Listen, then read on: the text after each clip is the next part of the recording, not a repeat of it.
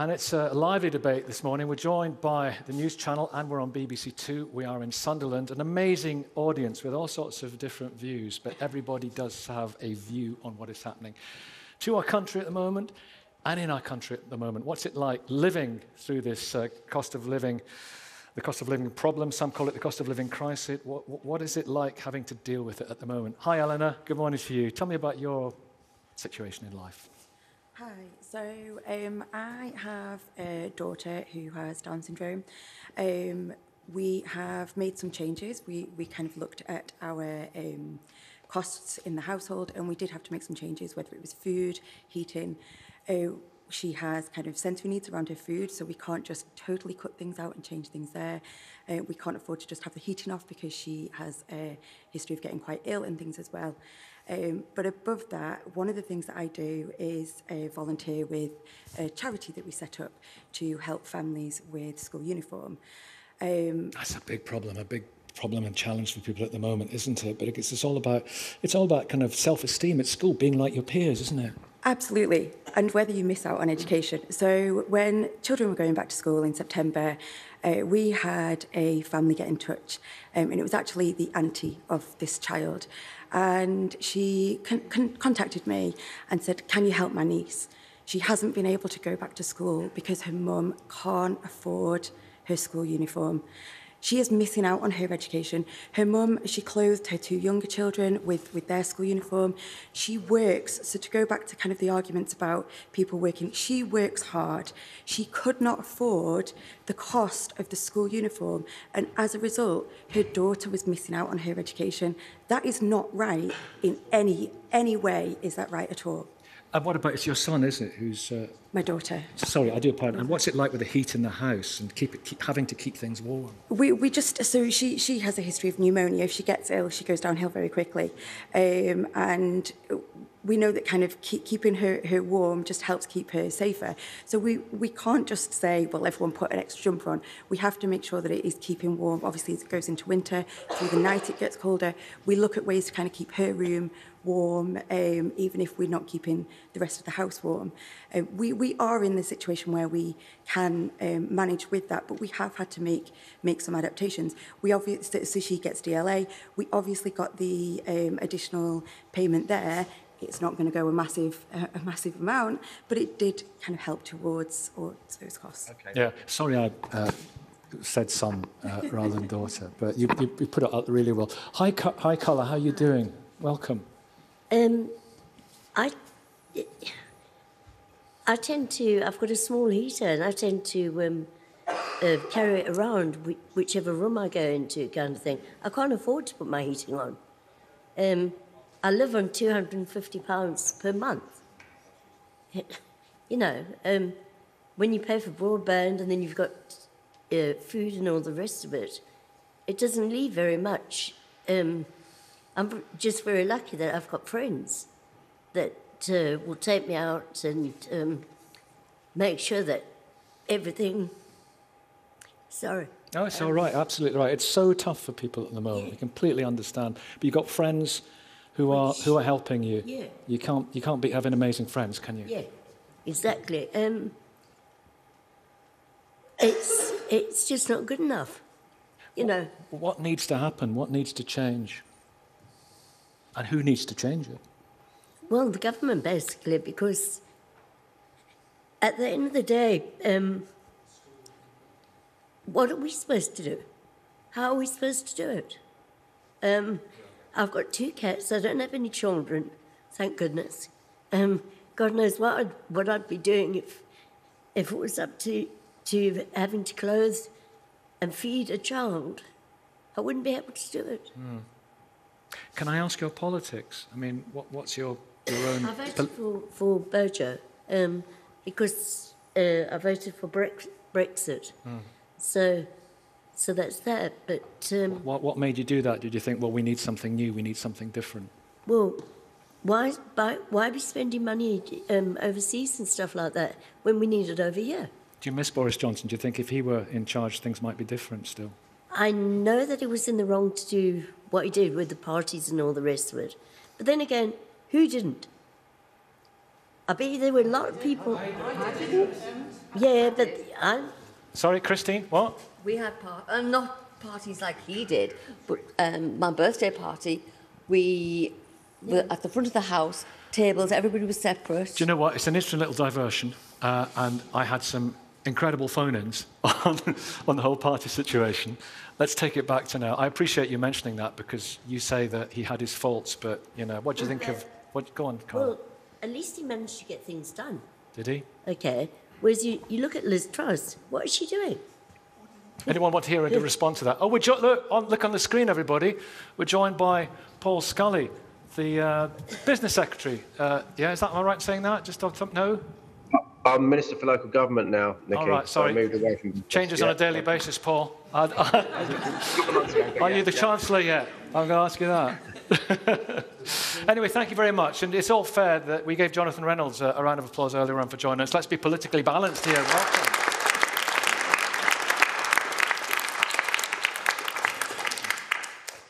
What a Kazi, your party at the moment. What an absolute embarrassing mess.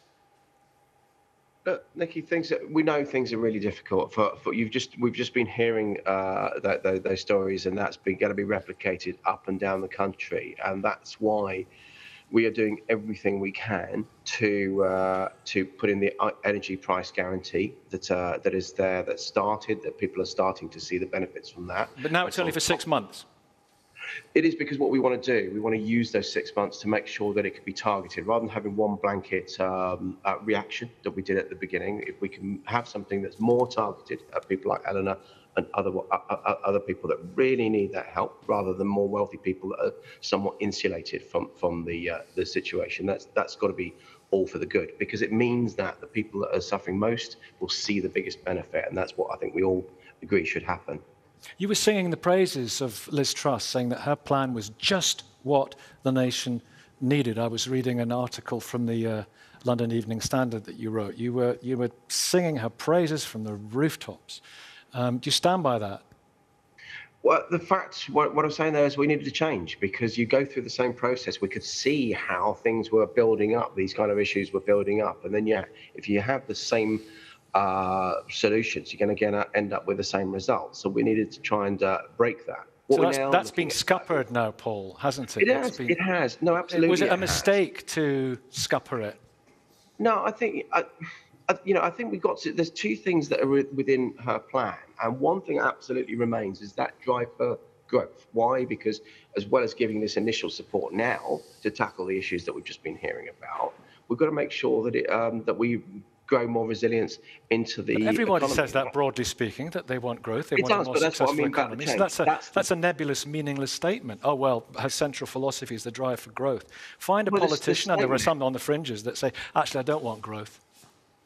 Well, look, the statement is, but it's the what you're doing about it that isn't. And actually, productivity in this country has been comparatively slow compared to other countries because of transport issues, because infrastructure is too slow to get started and start building.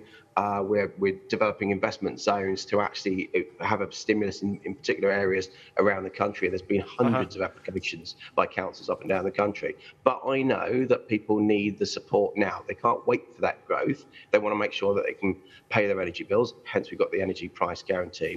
We heard that bills were going to be going up for a typical household, an average household, something like £6,500 a year. Well, there is a problem about, Paul, there's a problem, of course, for people, an extreme concern for people.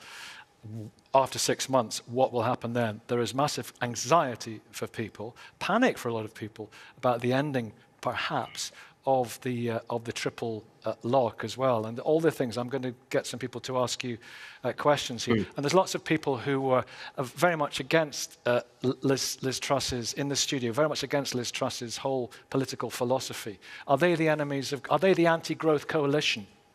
No. I mean, because she had a sort of Trumpian list of enemies that she listed, and I'm just wondering if any of these people were in that. No, if you're just talking about the triple lock, if you're talking about these other things, of course they're not. But there are people who will, as I say, just try and keep the status quo. And if you try, I used to run businesses, small businesses.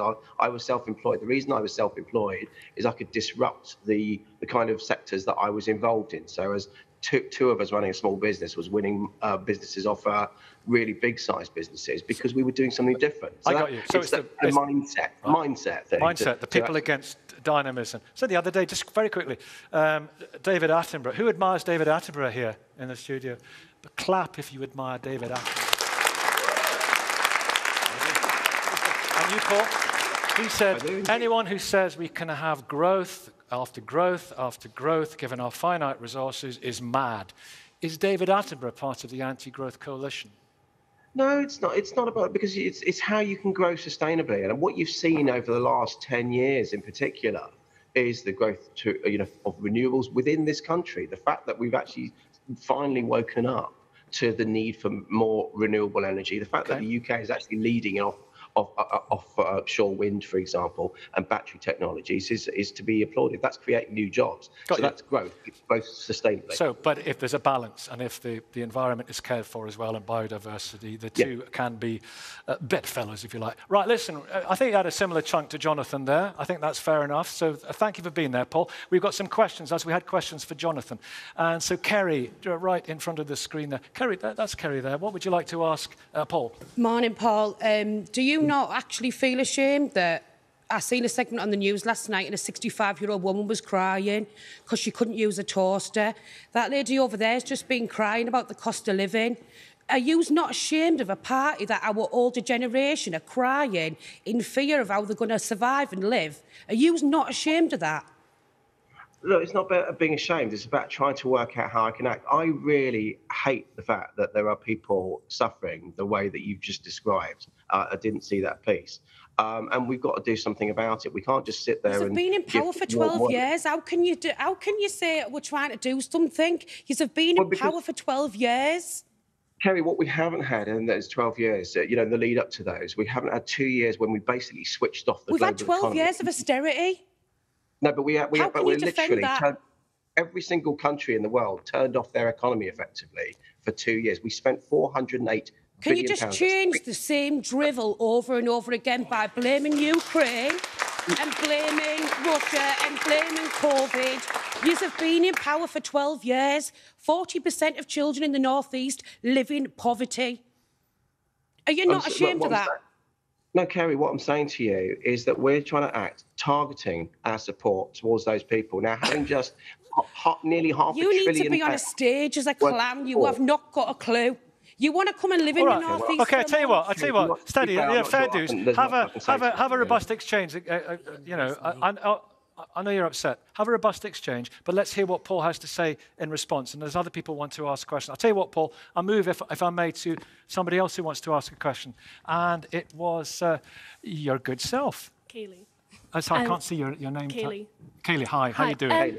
I just can't stand this whole narrative of growth and growth. Like, who is it actually growing money for? Like, yeah, it grows money for the CEOs, the big bosses in the buildings. We've lifted the cap on bankers' bonuses. How's that going to affect me? How's that going to affect people on benefits? How's that going to affect people? Yeah, but I know you're saying in front of me, the council saying in front of me, it's going to bring more people in. Yeah, but that's trickle-down economics. That doesn't work, does it?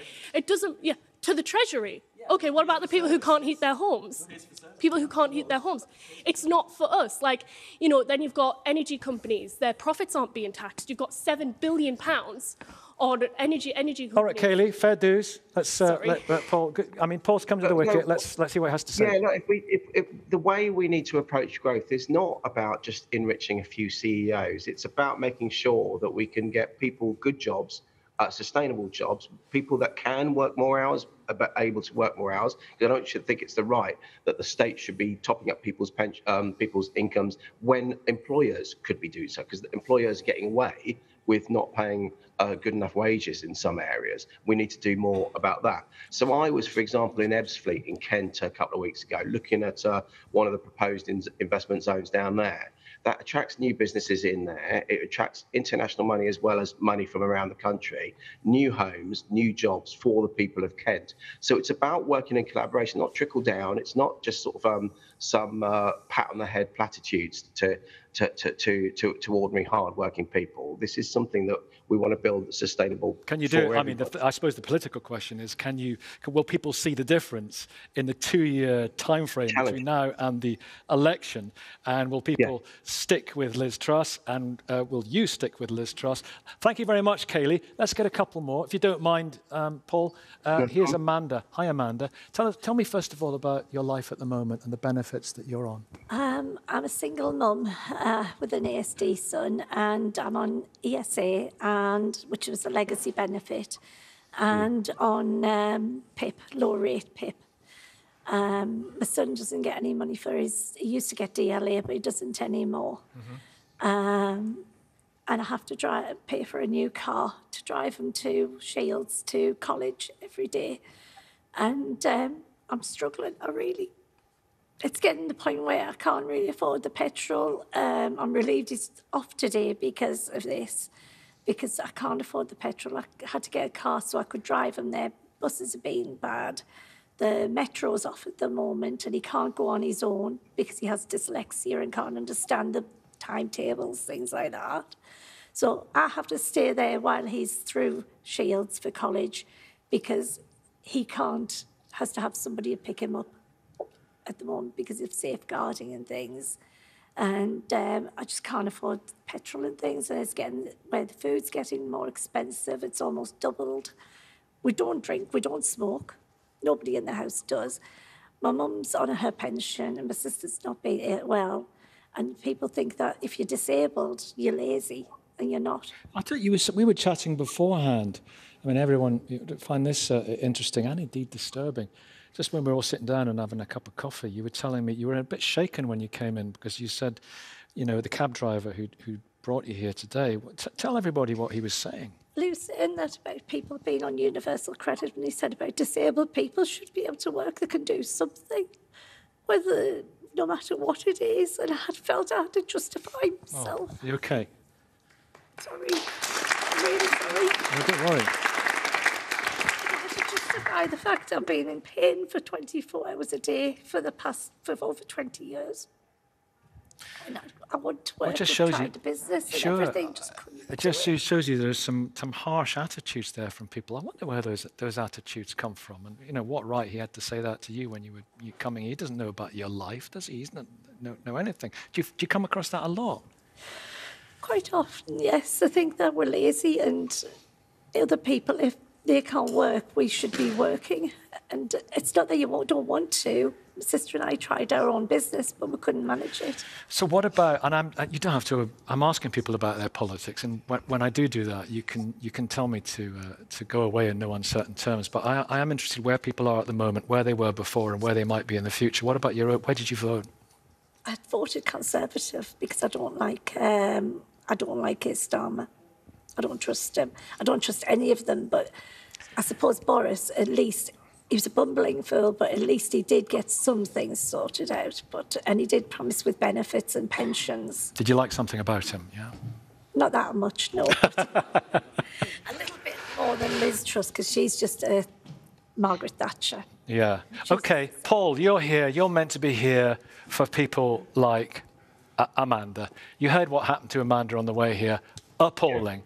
Those sorts of attitudes, utterly reprehensible. But you're here for her What are you going to... What would you say to Paul? I know you can see him on the screen over there. Why would the rather disabled people be dead? We're not animals. We've got bills to pay. We've got children. I've been told one time that disabled people shouldn't be allowed to have children. Who said that? A nurse at an ESA assessment. Oh, goodness me. OK, taking it away from that, that is utterly disgusting, some of the things that have been said. Are you OK? Yeah. You're right. But Paul, this is a general message. I know you've got to go, and I really appreciate you being here with us this morning and taking the questions. There's some politicians, Jonathan's done it, you've done it. Some politicians will not do this. You have done it. Credit to you for that. Are you there? Convince people that you are there for people like Amanda. Well, yeah, absolutely. Because, this is why I got into politics. I'm here speaking to you because I was sitting there muttering at my newspaper in the 90s, having lost a business in the recession then, and myself as self-employed, as I say. I wanted to do something about it. I cannot do everything, but I will always try. Now, with Amanda, what I would say, I don't know her exact circumstances. She talked about being on a legacy benefit, maybe see if there's a reason why she might not get more money on universal credit. She rightly says that not every disabled person can work, and that's exactly what the welfare state is there to pick up, to protect. But what we've done over the last decade is to allow disabled people who can work to actually have adjustments in their workplace and be able to get back into work. And there's more disabled people working than ever before. But clearly, as you rightly say, not everybody is in that position, and we shouldn't be making judgments on that basis. We should just be able to help people that we can. How long is Liz Truss going to last? Is she going to lead you into the next election, Paul? Look, what we're doing at the moment, Nicky, is I saw her last night. I've been speaking to lots of my colleagues. Oh, is she? Working through the immediate situation. That's what she's planning to do. She's planning to do that, but having helped people, and we've got a really crucial 2 weeks now to get to that next spending. What do you think? Will she lead you into the next election? Well, if we get this next bit right, then I see no reason why not. But we've got to get this next bit right. Why not? It's going to be difficult. Well, because this is not a ringing endorsement. No, well, because I'm just being practical with you, Nicky. I'm just trying to be straight for you. This is a difficult time for the party because it's a difficult time for the country, and we will be judged on our actions. It's not about warm words. It's not about what I say now. It's about what we do for people now. As you rightly say, that come 2 years, can Amanda, can Kayleigh, can the others actually feel that there's been a market change for them and they can see some prospects for the next 5 years as well. OK, Tony, have you got to go now? I'm not sure of the timings. I've got a few more minutes if you want. All right, oh, that's good. Well, Jonathan, we'll let you come back in a second as well. But we want to keep it like the public speaking to the politicians as much as we can. So, I mean, if I don't give you enough of a shout at me. Well, let's go along the line. There's 3 hands up here. Nigel, first off. Isn't the problem simply that the Conservative Party MPs can't reconcile themselves to whoever their leader is? They've all got ambitions to be the leader, and they just cannot rest until they are. The divisions we're seeing within the Conservative Party are a political problem for the Conservative Party. They just can't reconcile themselves to whoever. A lot of factions. Richie, hi. Hi, Nick. Can I just ask Paul Scully there? With nurses getting a 72 pence a week pay rise, they've got food banks in the hospitals, and they've got to pay for the car parking. Paul, how about when you got a pay rise of £2,000, you get £3,400 towards your energy, and you get expenses towards your fuel?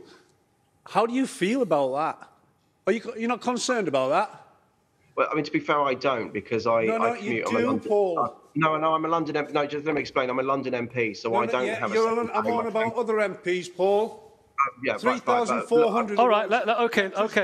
On that point, you asked the question. Answer the question. I'll just clarify. But look, I know it's difficult. What happens with public sector workers is that there's obviously a pay review process that goes through that, and sometimes when they do that, they are looking at inflation at the time, and there's a bit of a lag. So what you tend to find is that you may well find that next year it's a different situation when they have their pay review at that point. But what has to happen, the Treasury, when they look at it, is they have to look at the effect on giving several hundreds of thousands of people, indeed millions of people, on the public sector an inflation-busting pay rise, because that in itself embeds the inflation. So we try, as I say, I've been talking about the fact we're trying to help people now. What we don't want to do is to be under these pressures for a moment longer than we need be. We're expecting inflation to be going down because of the situation with energy and Ukraine, the tight labour market, cost of goods, middle way through next year. If we don't get this right, then that won't go down, and we'll be in the same problem this time next Christmas. Listen, thank you, Paul. Thank you very much for joining us this morning. Show your appreciation. Thank you.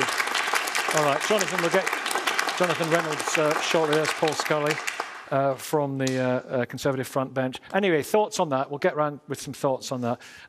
Denise, just remind us what you do, Denise Irving. I'm the manager of Citizens of Iceland.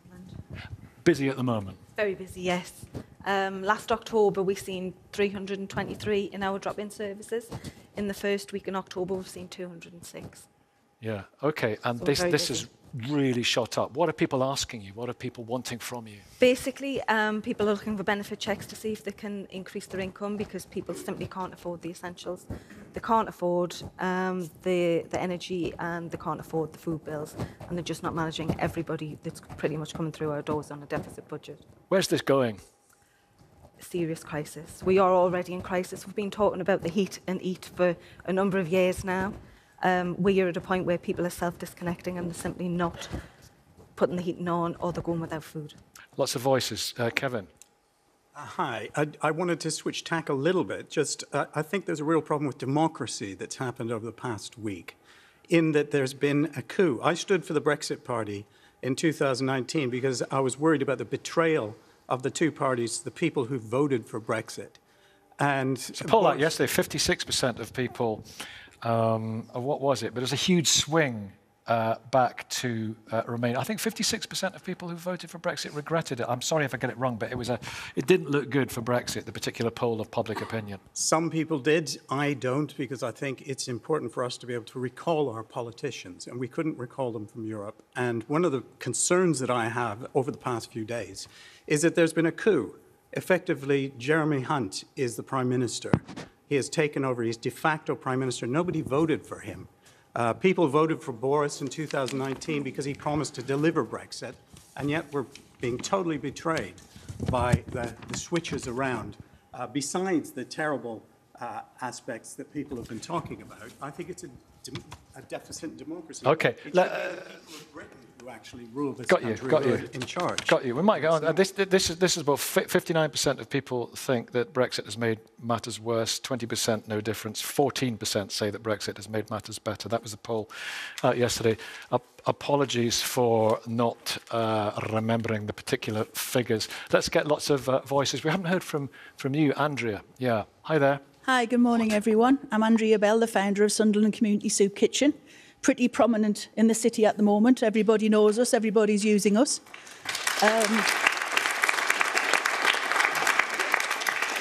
My opinion's slightly different to everybody else's, because our work's very much in the middle of ping-pong of politics. So we like to sit on the bench, because the people we're working with, their lives are impacted by somebody else's decision. They have no control. It's only things that everybody else has mentioned: food, energy, fuel for a lot of the working people that we're helping now. So again, my question to everybody, from probably a peasant's kind of view, is, can you just make a decision that actually does some positive for the people that we're supporting? Food services have this impression that it's somebody who's of a certain class. It's not. It's working people. It's unemployed people. It's people with addictions, yes, and that they deserve the same support as someone else. So again, can somebody just make a decision that actually makes a positive impact on the people who are having to use our service? Go. Hi, Nicola. It's not Super Memory Man. People have got if you're listening on the radio, people have got their name tags on. Tell us about yourself. So I'm Nicola Wood. I've been in business in Sunderland since I was 18. So I've got a good understanding of our area. As a local business owner, I would like to turn on the TV and not see the constant unease and the squabbling. I would like to have 1 week in my business where I know what my outgoings will be, because the prices are not rising all the time. 5 years ago, I set up a business that helps people when they've lost their hair.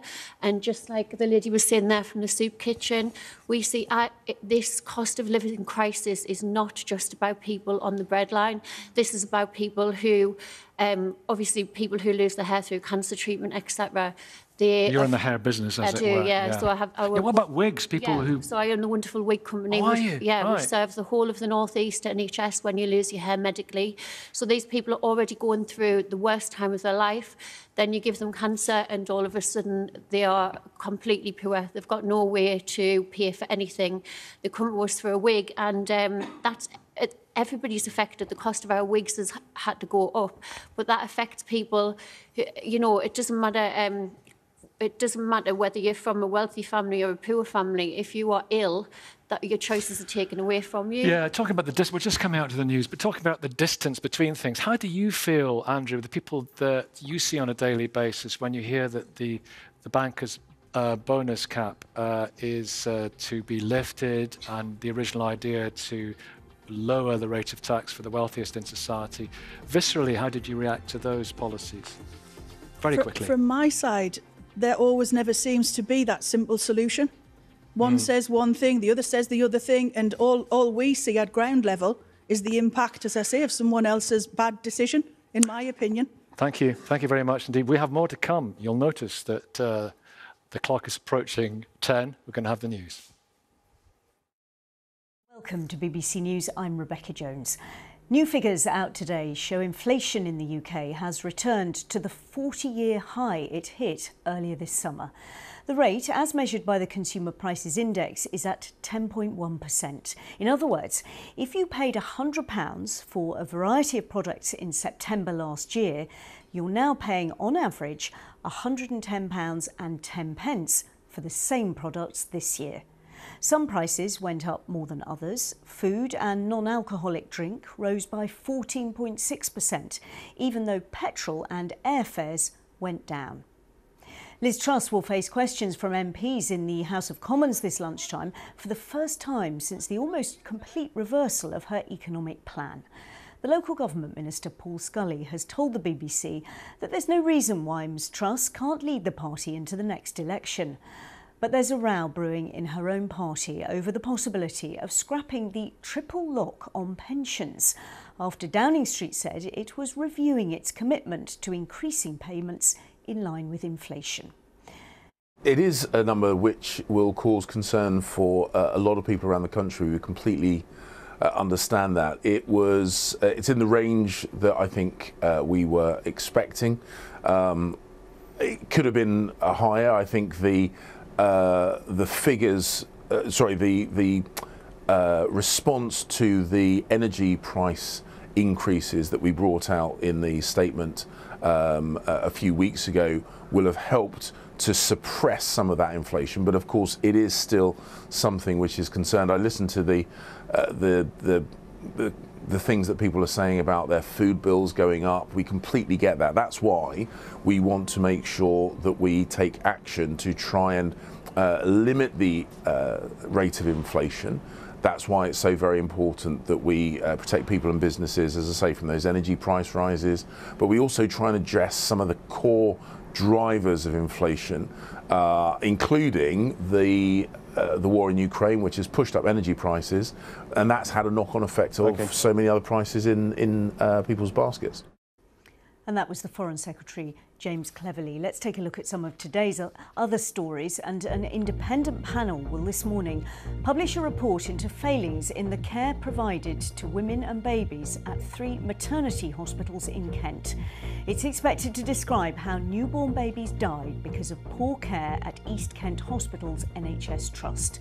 The Trust says it apologised unreservedly to everyone it had failed. The Manchester United footballer Mason Greenwood, who's charged with attempted rape, assault and controlling and coercive behaviour, has been granted bail following a private hearing at Minshull Street Crown Court in Manchester. A large crowd has welcomed the Iranian athlete Elnaz Rakabi on her return to Tehran from the Asian Games, where she competed in a climbing event without wearing a hijab.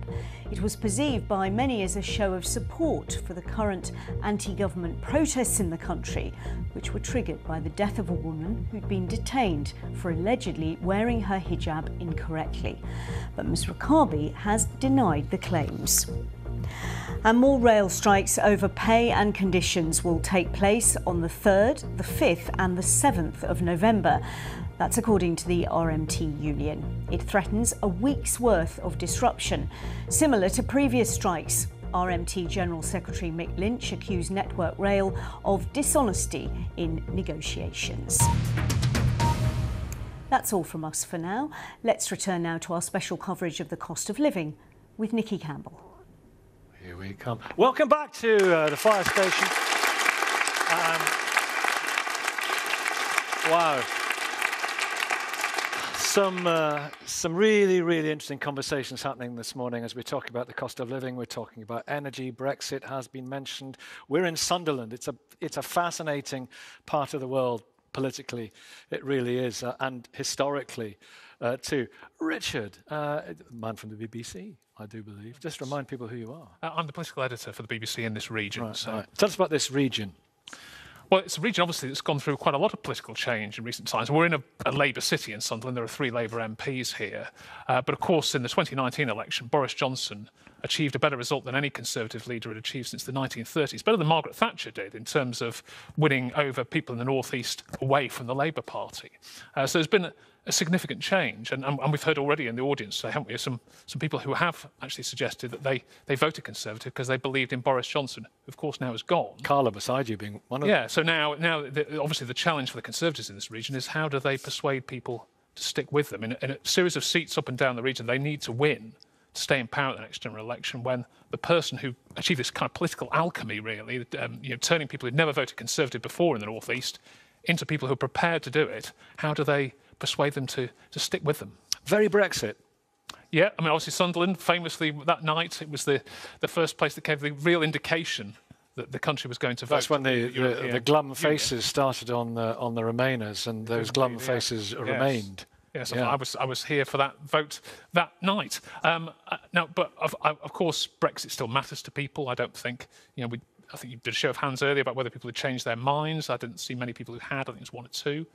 But of course, the cost of living issue, which we're talking about now, has superseded all that, I think. I don't think the Conservatives can rely on, that their Brexit policy, if you believe they've got Brexit done anymore. They need to provide answers to some of the questions that people have been asking here today, which is how do I get through this situation and be able to keep life and limb together? Jonathan Reynolds from Labour, just while we're on that particular topic, Brexit has, yes or no, it has affected GDP, hasn't it? Yes or no?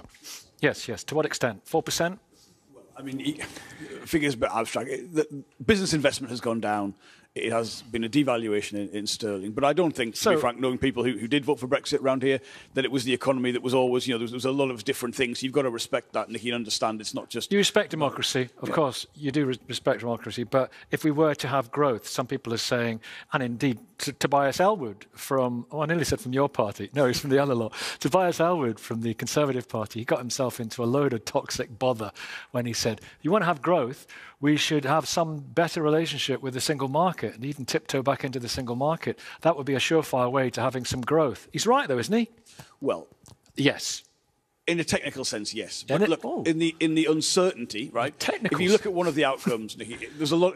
The period of uncertainty was also a detriment to how the economy functions. So I honestly cannot see how you can permanently have the same argument time and time again. There are things that we could do that aren't about joining the single market. I mean, Canada has a better trade deal with the EU in many aspects. You could do a veterinary agreement. You could mutually recognise qualifications in the UK and in the EU. They're more fundamental than that, people are saying. Well, I don't think getting back into that argument is to anyone's benefit. Anyway. I think let's move practical things about how we move this forward. Yeah, make Otherwise, it work. It will never end. And the other, unfortunately, I've got to say is, until there's a consensus in this country, the rest of you wouldn't want that. So I think you do practical things, you make it better. You don't just try and relive previous arguments and never get through them.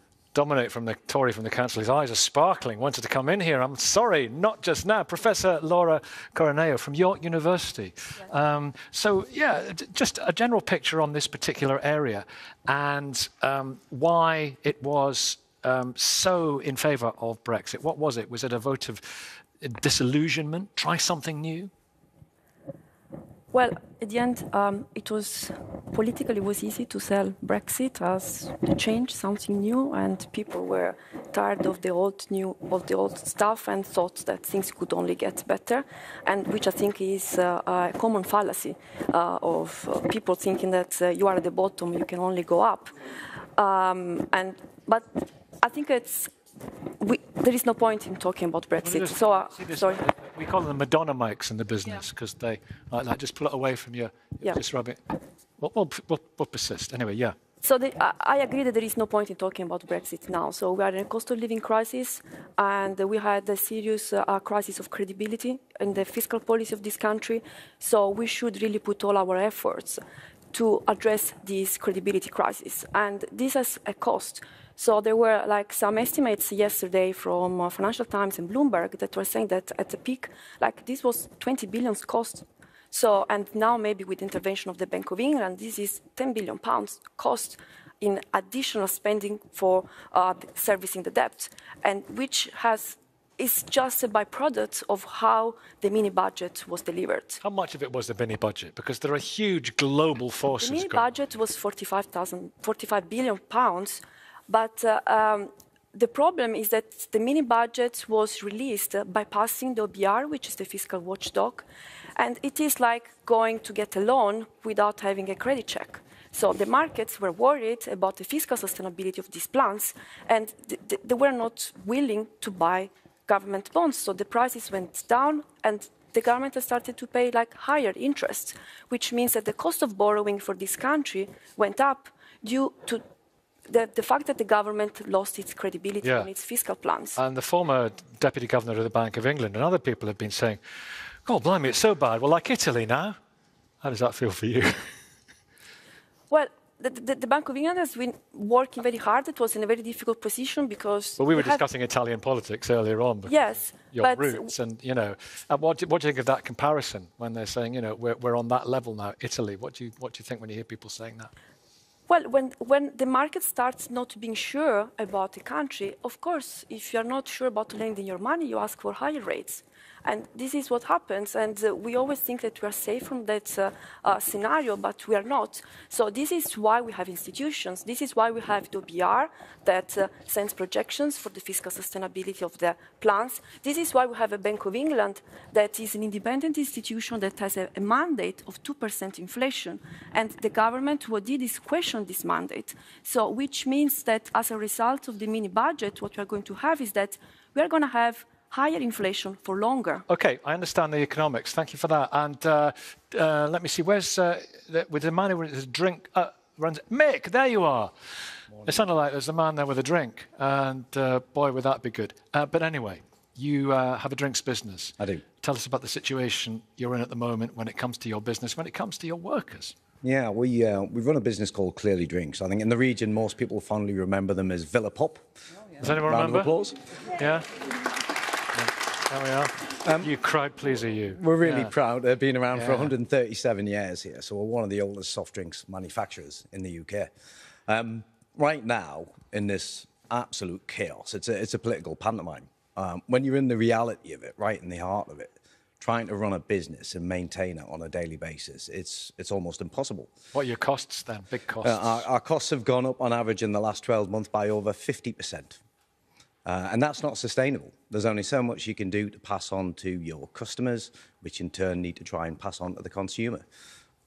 And what are the big items that have gone up that are necessary for the proper functioning of your business? Everything starts with electricity for us. Energy.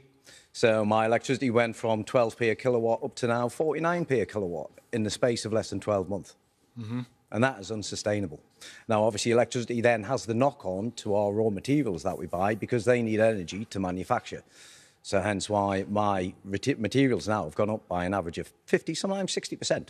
CO2, I can't even get my hands on right now, which is just generated down the road in Teesside, has gone up from £132 a tonne in September last year to now over £1,500 a tonne. And that is not sustainable. When you say it's unsustainable, what does that mean? It means that, you know, what I need to do is ensure that we maintain the security, the job security, you know, the financial viability for this business for the long term to last another 137 years. But I'm heavily relying on my customer base, but also our workforce to help us get there.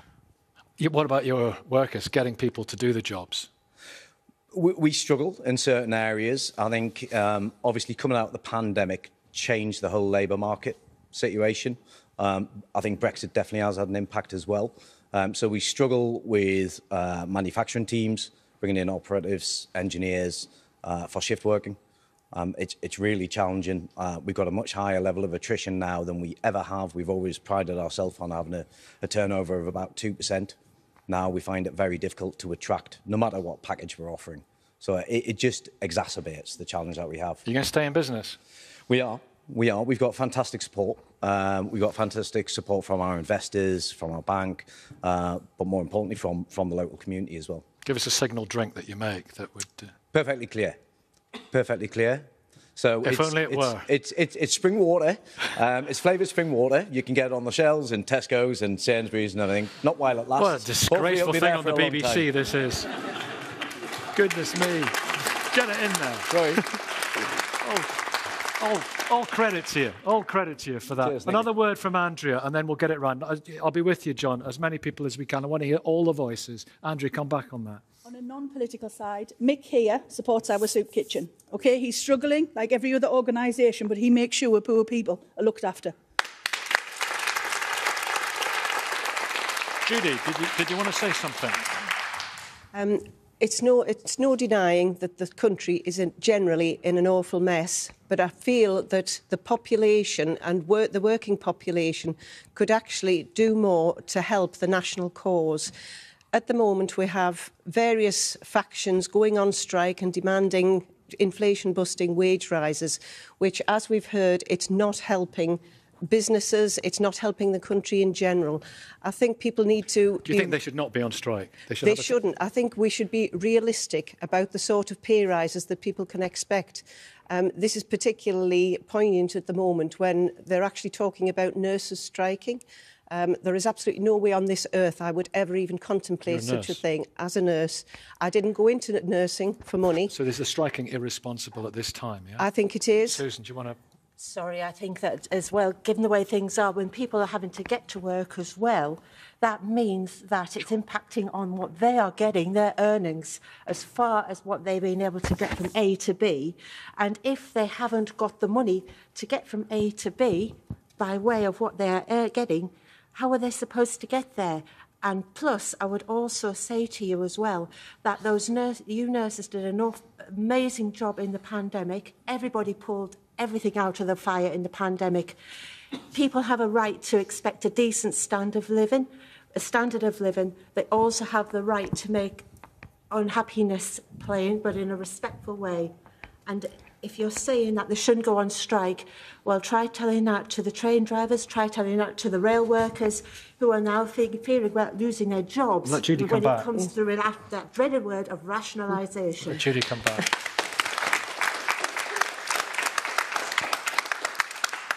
As a person of a certain age... same age as me, what are you talking about? I've already lived through this process in the 70s and 80s where there were lots of strikes, the miners went on strike, there were spiralling wages, and it just fuelled inflation. And it doesn't help in the long term. I do sympathise absolutely with people on low incomes and people who are struggling, but moderation in all things. It is unrealistic to expect pay rises of 10% when the country's in the state it is. Which is what actually Andrew Bailey, not so long ago, the Governor of the Bank of England, was saying. John McCabe from the Chamber of Commerce. Hi, John. Hi, Nicky. Yeah, it's challenging times, difficult times, interesting times, terrible times for people. It's exceptionally difficult, and we've already heard Mick and Nicola before him perfectly describe the cost of doing business crisis that our members are talking to us about every day all across the North East. Our brilliant businesses in the North East have come through the cost and the complexity and the uncertainty of Brexit. They've come through the pandemic, and now they're dealing with this terrible cost of doing business crisis. There are no easy solutions to this, but there are things government can do pretty quickly that don't necessarily cost a huge amount and put a huge burden on the public purse. So, for example, government can start to review business rates. We've seen the inflationary figure for September coming out today. Nicola, who runs her We've seen the inflationary figure coming out today of 10%. Business rates are calculated and new rates come into effect from April, and the April increase is based on whatever the September inflationary rise was.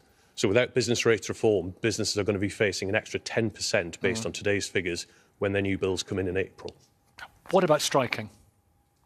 So what we need is not just a stronger economy, certainly here in the North East, but we also need a more inclusive economy. But can the government accede to all those pay demands? We need a more inclusive economy where more people have access to the economy and can play their part in the economy. Everybody deserves a fair wage for a fair day's work. What does that mean? Yes or no on all the strikes? Well, it means, so for example, again, other levers that government can pull that they have at their disposal, for example, on childcare costs. So we know that childcare costs right now are prohibitive. They prevent particularly young parents from either entering or re-entering the jobs market. So we can, if we're going to turn this problem around, we have to do it by supporting our businesses to grow and to create more and better jobs. And the way we'll do that is by supporting those businesses, by enabling them to grow. And that's how we'll grow the economy. Yeah, there's a guy behind you with your hand up for ages, and I'll come to you in just a second. Over there with a nice shirt on, 3 along. Oh, 1, 2, 3. Yeah. Hi. I was just saying that I don't think people can afford to wait for the economy in the long term to stabilise. I think that they need to take drastic action because they can't even, afford to do basic things. And if they don't strike, then they're not going to be heard, and the economy won't help them. And I mean, they can't wait for 6 months or however long for them to actually get a fair wage, because in that time, who knows what could have happened? Could get worse. Who thinks there should be people who are on strike at the moment should just hold their fire at the moment? Put your hand up if you think they should. They should just look at the situation and say this is not. Yeah. Yeah, personally, I just think striking the moment is terrible. And I think Mick Lynch from the rail unions is, I tell you what, is an absolute slap in the face to people who are on salaries of less than £20,000 a year.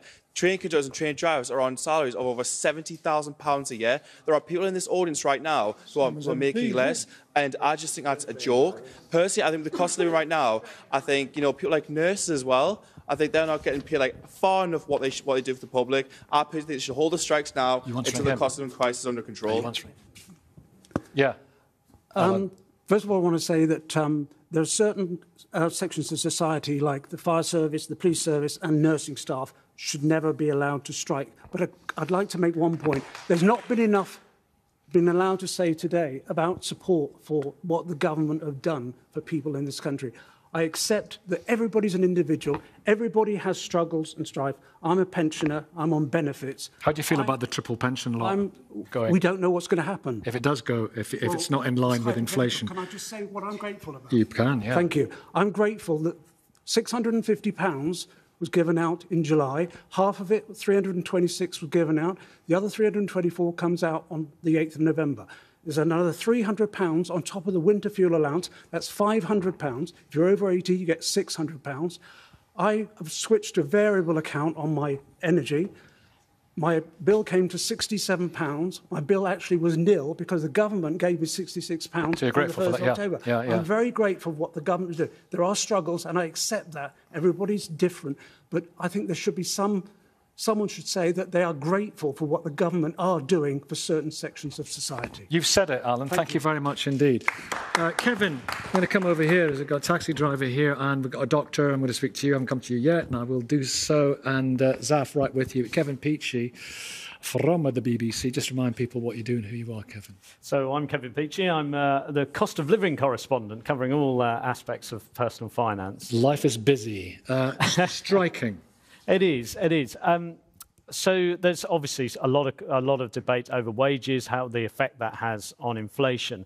I think if we sort of take a step back and look at some of the context here with the rising cost of living, we conducted a survey for the BBC of 4,000 people, and it found that 85% of those asked were worried about their finances.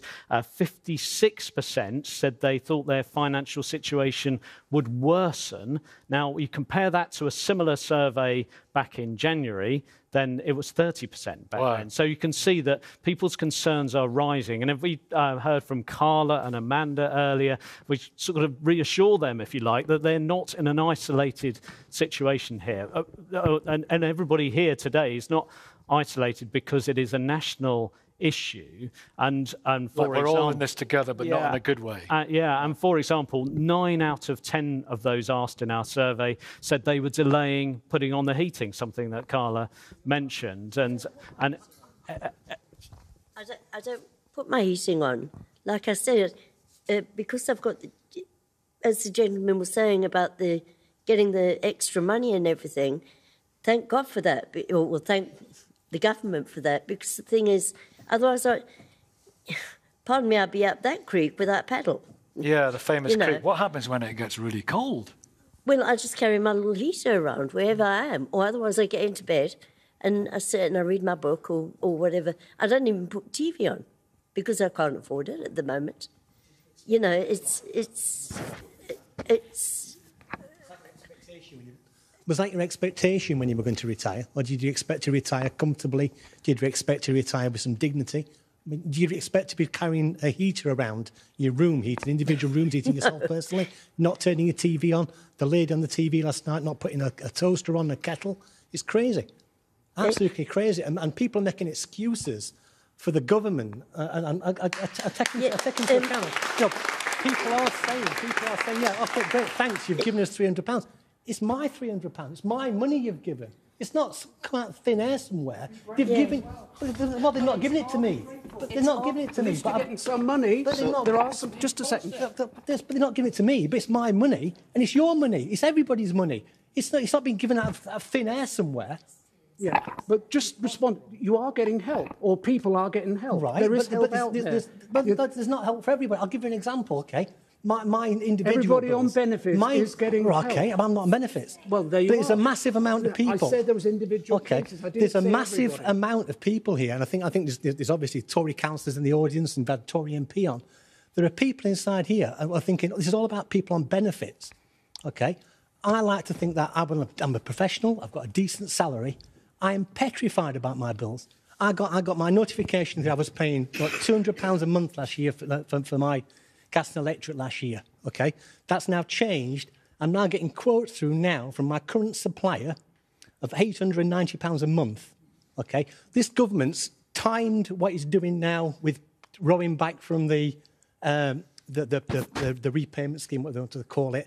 They've rowed back from that to April now because they know full well in April everybody's going to go and turn the heating off. Labour only gave it 6 months as well. That's a different issue, Nicky. They only give it 6 months, but they always said 6 months. What they've done here, they've got the headlines to say we've done this for 2 years. They've been pushing that out for 2 years. Now they're going to turn it all back in April, and come April, everybody's going to turn the heating off, and we're going to be in the exact same situation this time next year. Amanda, I'll be with you. Amanda's got her hand up again, but do you want to come back here, Dominic McDonough from the council, Tory on the council? Yeah, I mean, what you've just said there. I mean, I'm not quite sure what you said. Are you saying you don't want to pay as much tax because you said that's my that's my money and I'm giving it to someone else? What's your point? I don't get it. I don't mind paying tax at all, as long as that tax money is spent effectively. But this shower are not taxing people and spending effectively. They're throwing money all over the place without any kind of viewpoint for it. And that's the reason why we've had the 2-year deal, because nobody thought it out before they did it. They did it, they said it, and they've had to roll back from it. Let Dominic respond. Well, what the government is doing is they're putting the price cap in. Let Dominic respond. Well, if I can't respond, then... You'll say already. Well, no, to be fair, Simon, you had a fair shot. Let's let him come back, yeah? The government are putting a price cap in to try and keep prices down. This is a worldwide energy crisis. I've just been talking about to this gentleman. Ukraine was invaded. We're not getting gas through as much. Gas prices are going through the roof. Energy prices around the world are going through the roof. This government has put one of the biggest support schemes in place in the world to try and help people. Now, is it perfect? Of course it's not. Of course it's not. But it's the best that we can do at the moment. And I think we're talking huge amounts of money that's being thrown at this as well. But it's also going to cost. It's also going to cost a lot of money that we're eventually going to have to pay back. Indeed. Let's speak to somebody again who's really who's on benefits and is really feeling. And I saw your hand up there a few moments ago. Disabled people aren't getting as much as everybody else. We get less. £150, 300 at the most if we get the second payment. And we are not getting the 600 and something pound even pensions are getting. We get less than anybody else. Certainly, maybe Universal Credit might get more, which I'm pleased for them. What do you think about all the strikes at the moment? People going on strikes. Are they right to do that? It's a good time too at the moment. The same with the government. Too much backstabbing. Things aren't settled enough, whether it's the Ukraine and in this country. It's a bad time to change prime ministers. We shouldn't have had Liz Truss in the beginning. And strikes, no, I'd rather get rid of her. Even I would have Boris. But to be honest with you, the strikes, it's not a good time. They work hard for the money, and I'm really one for working hard, but they have to think about everything, about the whole country, where all the money is coming from. And as a previous business owner, it's not easy. Yeah, hi. Do you want to come? Hi, so my name is Irish. I'm a student at Sunderland, and I am the EDI officer. And listening to what's that? Equality, diversity, inclusion. And listening to the fact that businesses are struggling during this period, the cost of living crisis, inflation going up and everything. Could you imagine how students would feel? I mean, loads of students are working, but loads of students are struggling to pay their bills. I mean, like, a lot of landlords have separated bills inclusion. Like, you get students paying £450, and we still have to pay for water, electricity, gas. And it's ridiculous how they cannot afford to pay these bills. And the government, I mean, like, obviously the war and all of the crisis that's going on, and how everyone is finding it difficult to afford anything. But you like, I mean, like, the older generations are suffering, the younger generations are suffering. And looking at the political side of things, you would want us to wait 2 years before we make a decision about our future? You want an election now? I mean... Who wants an election now, by the way? OK, let me take... There's a guy here. Thank you very much, Iris. There's a guy... you've had your hand up forever. Go on, then. I'm here sort of representing kinship carers. Now, I'm a kinship carer. And if the cost of living's bad, as it is, but for kinship carer, the cost of living is bad twice as much because they don't get no support. Some councils give them support. And you're saving money. You're saving the government money. Oh, God, we save... I mean, this is one of the things that gets in your throat, right? You see big, massive billboards all around the county, come and foster with us. They pay these foster carers thousands of pounds, but when it comes to a kinship carer, they just say, right, get on with it. You're on benefits, that's it. Who are you caring for? My grandchildren. That's what a kinship carer is. A kinship carer is a person who takes the children from within the family for no fault of their own, who are bairns. They'll come and, they'll have problems and stuff like that. They'll come from broken homes and stuff like that, and they'll go into kinship care, but then the councils, they just, right, there you go, on your bike. They don't give you any support, so you're on benefits, basically. Most kinship carers are like me, disabled or older, or grandpas and granddads and stuff like that. And they're saving councils in the country thousands of pounds. So what's life like for you at the moment, trying to get by? Very hard. It's very, very hard. I mean, you'll get the children coming home from school saying, can we go on this school trip, Grandad? And we'll say to them, well, no, son, we physically can't, because obviously school trip prices have gone up, but like everything else has gone up, and they'll come home, no, son, we can't go. And, the poor bairns will feel like left out, and, that the ones that, they are pointed out at schools sometimes, and it's all wrong. OK, listen, Tony, thank you. And thank you, Tony, for what he does, because he's absolutely right. People like him. 1 second. 1 second. Just a quick one, and we're going to talk about the NHS in just a minute. On the quick one of strikes and what's happening at the moment, the industrial strife that reminds a lot of people of the 1970s. I wasn't even born in the 1970s, obviously. But do you think the likes of Jonathan Reynolds from Labour front bench, who thinks that they should be on the picket lines supporting the workers? Who thinks that they should be? All right, let's take it to you, and then you can... Why aren't you, Jonathan? Why has your leader said if you go on the... Essentially, he's going to take it on a case-by-case basis, but if you're on the front bench and you stand on a picket line, you're for it? Well, the first thing I want to say is the average rate of wage growth in the UK is 5.5%. I think you said that earlier. Inflation today is at 10%. So people aren't getting inflation-busting pay rises. It's not the 1970s, and it's very important that people remember that. Look, where people are taking industrial action, they have absolutely right to do so. We will support their right to do so. What people need from me is to replace Jacob Rees-Mogg and be this country's business secretary. That's my job. That's what I'm putting out.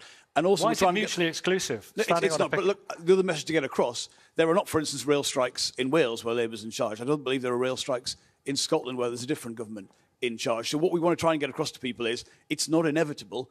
You can get involved and sort these disputes out. No one goes on strike. Andy Burnham easily. was on a picket line. He's one of the most influential Labour politicians in the country. Andy's not trying to become a cabinet minister. He's the mayor, my mayor in Greater Manchester.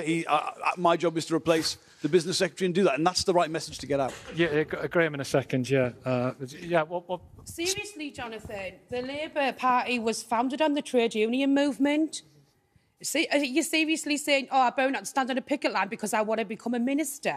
No, I'm saying you should be supporting your striking workers, we are the supporting CWU, them, but I'm saying the most important thing for Labour is to be the alternative to the Conservatives. Or otherwise, the problems we're seeing in the country will go on the moment, and on, and that is important to get across. And I will always be there supporting people taking industrial action, recognising the reasons. Conservatives for doing so. aren't standing on the picket lines. So why lines. did Keith sack Sam Terry then for standing on a picket line? He didn't sack Sam for that reason. That was a different issue. All right, well. Right, where were we? I'll tell you where we were. You've had your hand up for ages, so we'll take your question and then we'll go to the NHS. And I did say I'd come to you, Graham. There's a lot of stuff going on in my head here. Quick one, Graham. Thank you. Striking. Head of the council. I will be on the picket line if my leg allowed me to be on the picket line because the trade unions created us.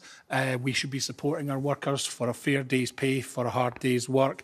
I do not see why the pictorial of having senior politicians on picket lines in any way damages us. I think it would reinforce our standing with the workers. He says he wants to, Jonathan says he wants to replace Jacob Rees-Mogg, and in order to do so, he can't stand on a picket line. That's kind of what you said. Well, I think the narrative there is that and I'm not speaking on behalf of my shadow colleagues, because we're trying to show that we want to be the next government, they're trying to do the conscious thing of showing that we're working towards being that next government by doing all the policy planning and preparation for it. So the narrative is, let's not get involved in that very, very quick snapshot of... So you get it, as politicians say, do you? Yeah, I understand why they wish to have that approach. I don't necessarily agree with it, because I think a different approach would work better with us now, because clearly the real reason for this is 12 years of Tory mismanagement of the economy. And you would say that because you're on the Labour Council. I want to do the NHS. I want you to make a very quick point because you've had your hand up since right at the beginning. Make it quick. Very quick. My name's Brian Moore, leader of the North East Party. Graham Miller is deliberately stopping a £200 million shipyard from opening in Sunderland, the Pallion shipyard. Harland and Wolff wanted to use it. You personally stopped it. Why have you stopped apprenticeships being created in Sunderland by stopping the Pallion shipyard from being reopened? Do you know what? It is an issue, I'm sure, and it's an issue perhaps we can discuss later on. I want to move on to, and thank you for making the point. No worries there. NHS, Dr. Jessica Thompson, sorry? It's a complete lie. Okay, I've got to be allowed to respond to that. It's a complete lie.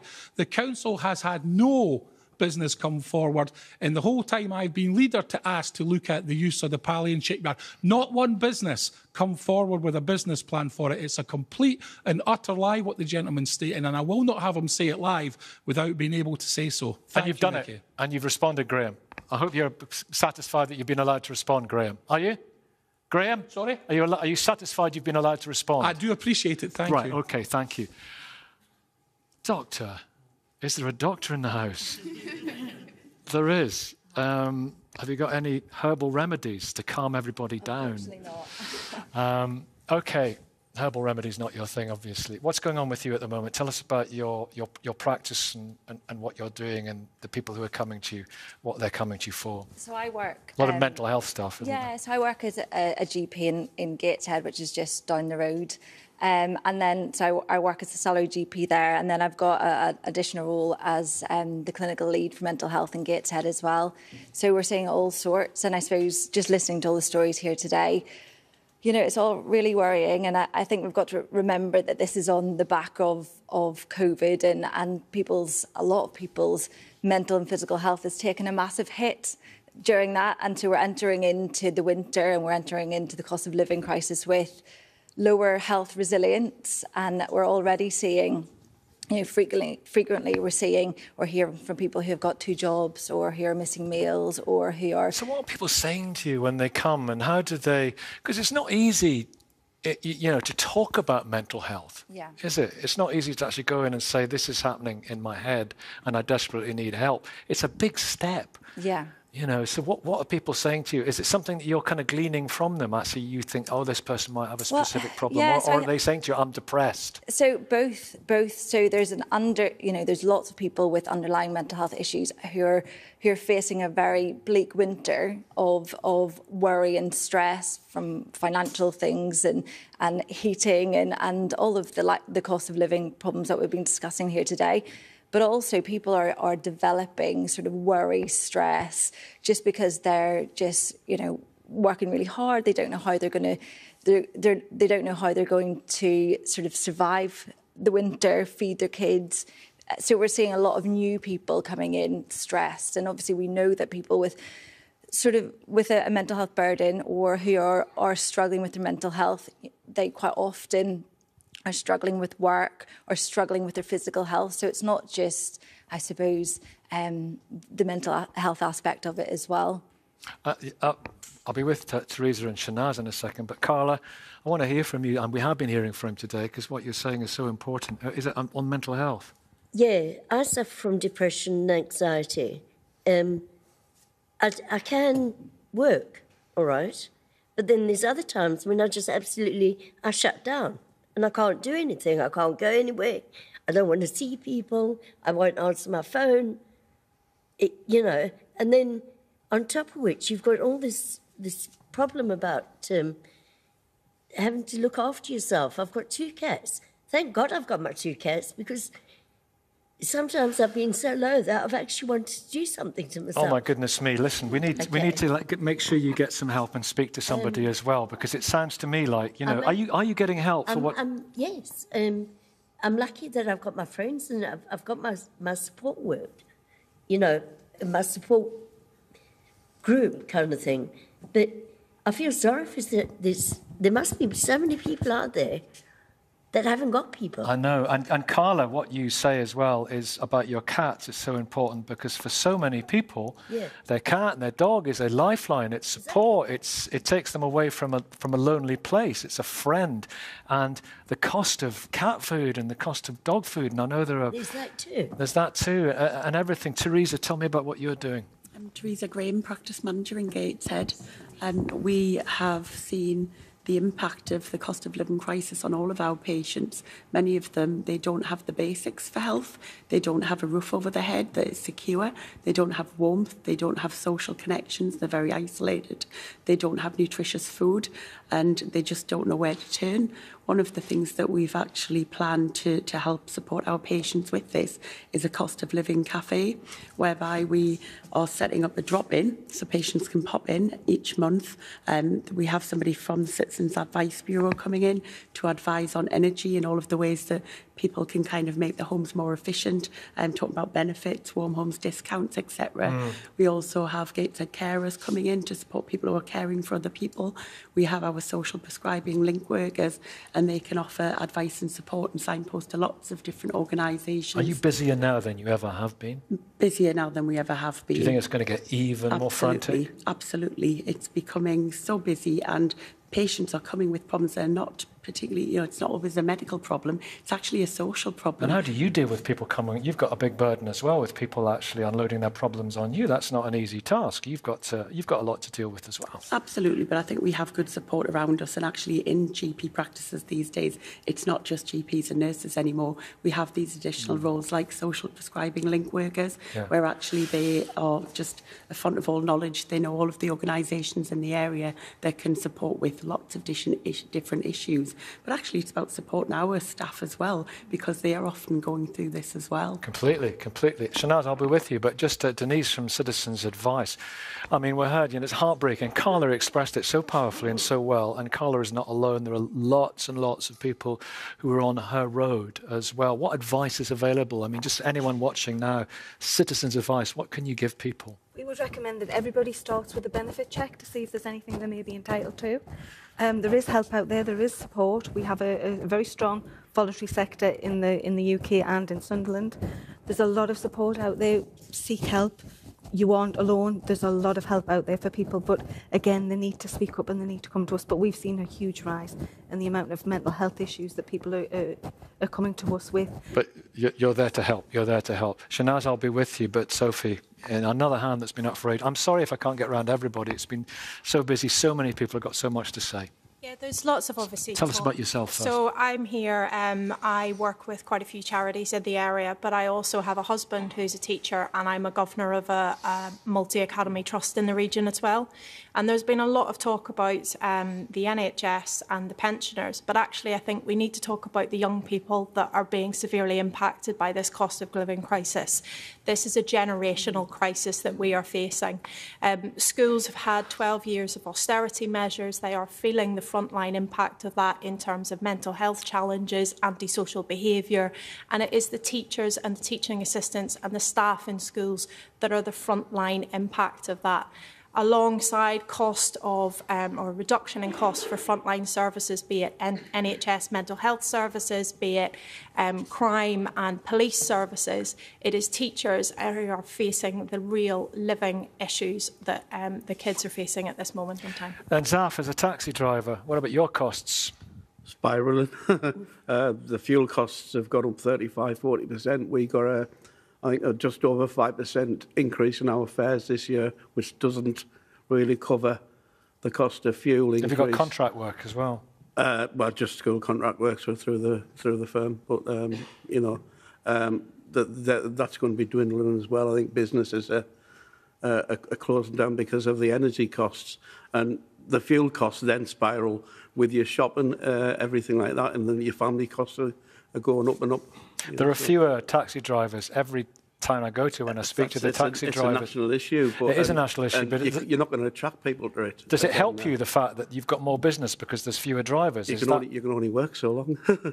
You're busy, but it's not like you're earning enough to pay your fuel bills and your energy costs and the cost of living for your shopping for the house. You're not really saving anything. You're not earning any more than you were in the past because everything's gone up. Hey, Chrissy, how are you doing? I'm doing great. How are you? I'm fine. Tell us about your life at the moment. So I'm a disabled student. I'm studying at the University of Sunderland, studying media production. And even though I do try and keep myself to myself, I do relate to a lot of these struggles that people have been talked about because I've went through a lot.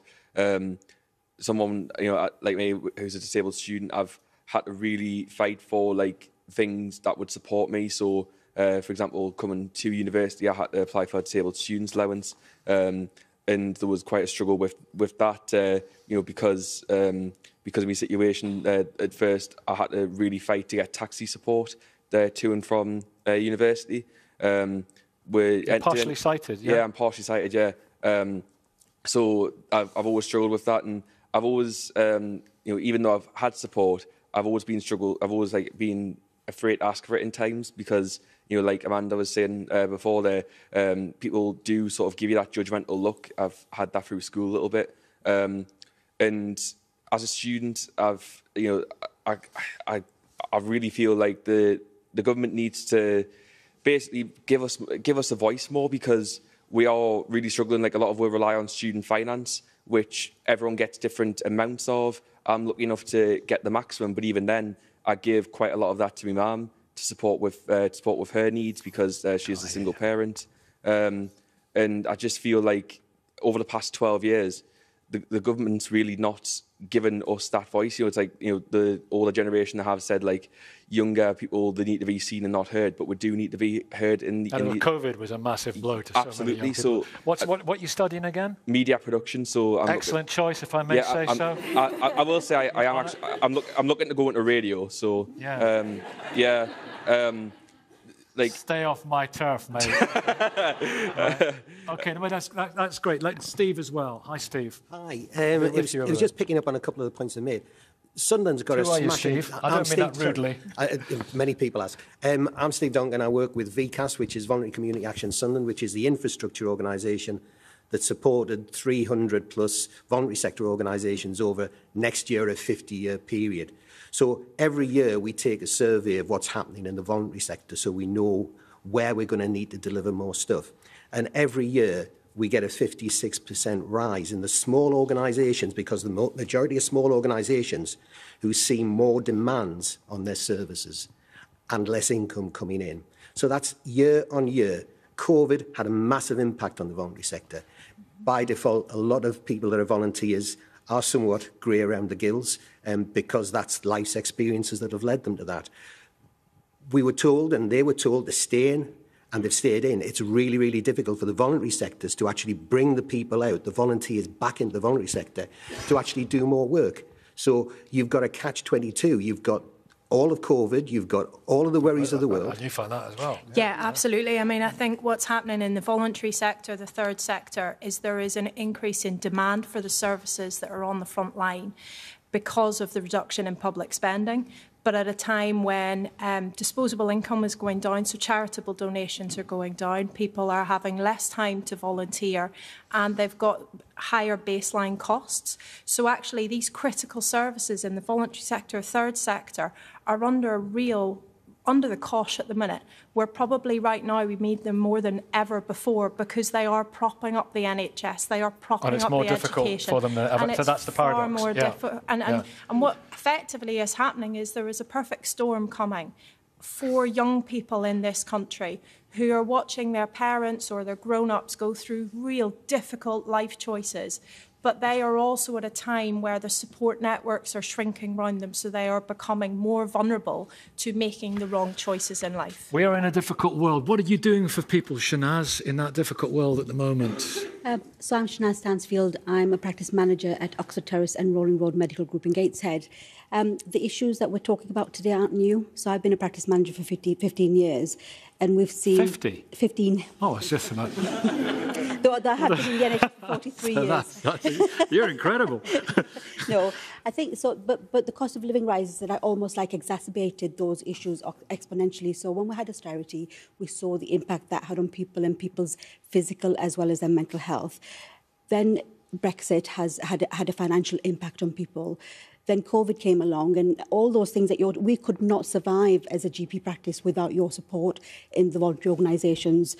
So COVID came along, and then now we've got and the issues around universal credit. When that £20 was reduced, with each of those issues happening, we see a corresponding increase in demand in general practice. And that were 15 years ago, my practice was full of people with a health need.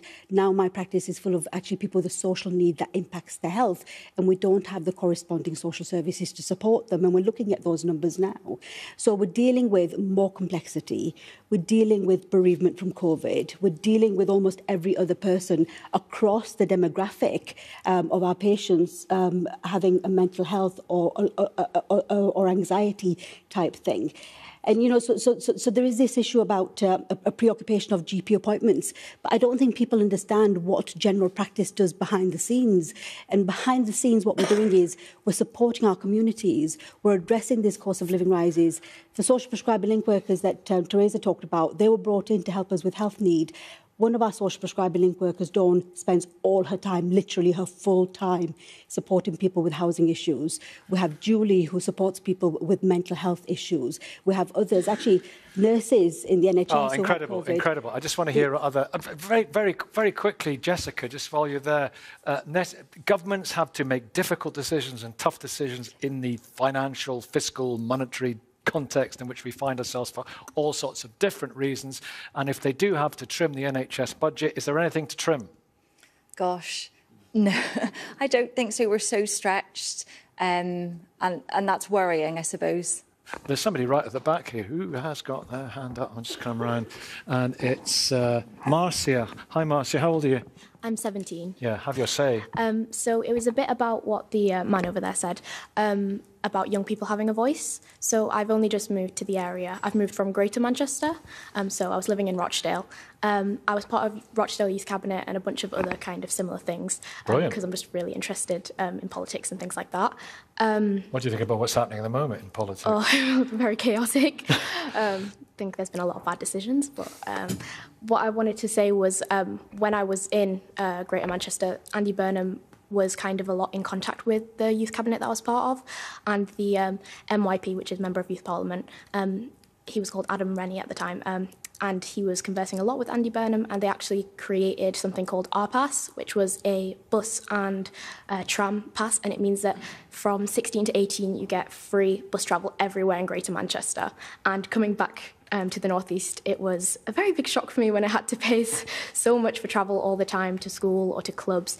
And again, what this girl in front of me said before about like students having to pay, especially for uni, like the fees of accommodation and everything is so much. I think that travel is also a massive thing. So if excellent point, everybody. If new travel. things could be introduced, that'd be great. Excellent point.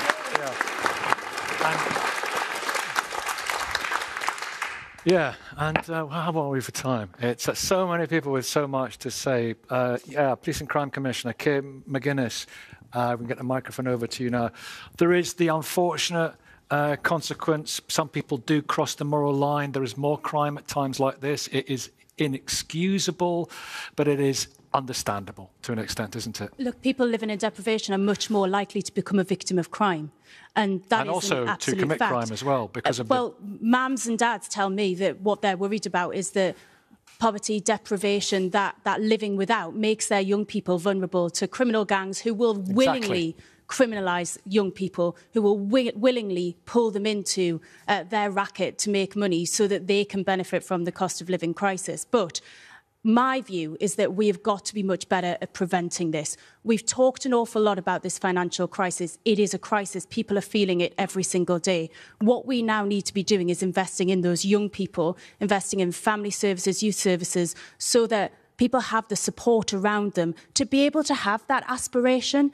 This place is brilliant. We've talked a lot about, the negative things that are going on in this country at the moment. This region, this place has got so much going for it. The people here are aspirational beyond belief. They do incredible things, but they are being forgotten about. And so we need investment in those public services. We need those voluntary sector organisations to be properly funded so that we can prevent crime, prevent mental health crisis, and give people the support that they need. OK, everyone put your hands down on the issues that we've been talking about. I only want hands up for people to tell me what is brilliant about Sunderland and what is brilliant about this part of the world. And I'm going to whiz round you and get a thought from all of you.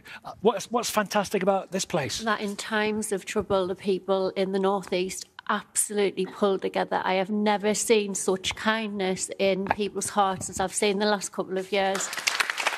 Who else? Graham, what's brilliant about this place? The people. I've lived here 30 years and the people in Sunderland are great. OK, what's brilliant about this place, Nigel? The community and the ability to regenerate and be positive. James, just a word. What's brilliant about Sunderland? The young people. They're absolutely incredible and resilient. OK, John? Nicky, North East England Chamber of Commerce has worked with the voluntary community and with the private sector to produce an employers' financial wellbeing toolkit so that we can get direct support and advice and tips to employers to help their workforce through this difficult period. OK. What is remarkable, amazing and unique and heartwarming about this particular part of the world? Steve? You've touched on it already. It's the people that have got in the voluntary sector, the people who went out in COVID and actually delivered stuff to people, the small voluntary sector groups who survive on less than £10,000 a year, which is around about 30% of the voluntary sector organisations in Sunderland, who get very little support. They're absolute stars. Amazing people. And the Sunderland Football Club, the Sunderland Football Club. Yeah, the most amazing thing. They've had their moments.